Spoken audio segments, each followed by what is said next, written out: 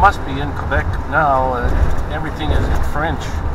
All the signs, even the construction signs say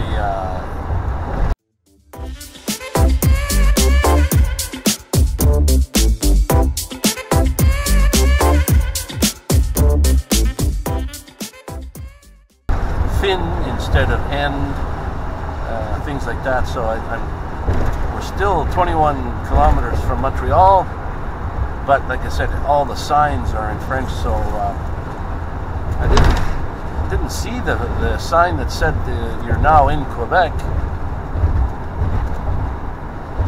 so I missed that.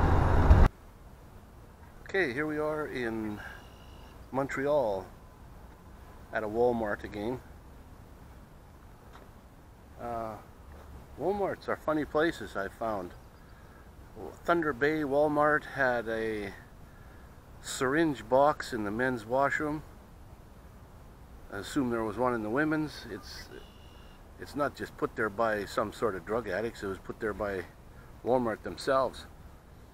And here at this Walmart, there's probably a few of them in Montreal, but this one here in particular has no meat and vegetables.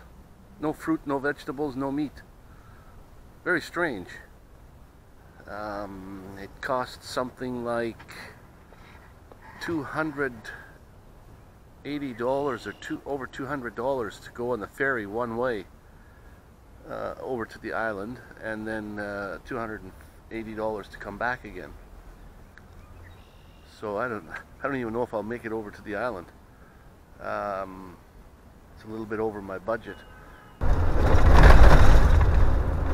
Montreal traffic. The roads are just horrible. I'm just trying to work my way out of Montreal. After 800 meters, take the exit right, then take the highway.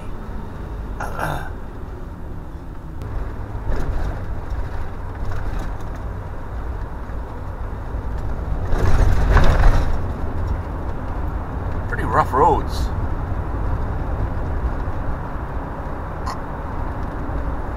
I guess you don't want to get in an accident down under here. It'd be a lot of work just to get you out. Ahead, keep left. Wow, this is cool.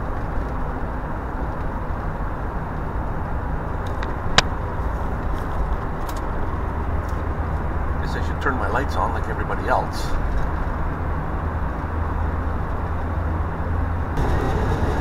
I'm on the highway to Quebec. That's the traffic coming in town. About 7:45 right now. Just a solid line, 4 lanes wide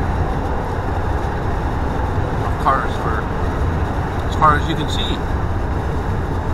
Okay, we're just catching a glimpse of it now. Little bits here and there. It's the Gulf of St. Lawrence. Big bay off of the Atlantic Ocean.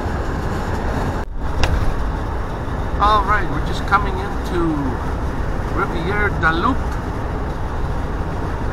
just at the top of Maine in the USA. Now we can start heading south into New Brunswick. This is the highest north we've got to go to get over top of Maine before heading south. So anyway, I got to stop here to refuel, maybe get a bite to eat, and then we'll head on a little farther yet because it's only 12 noon, 12:30.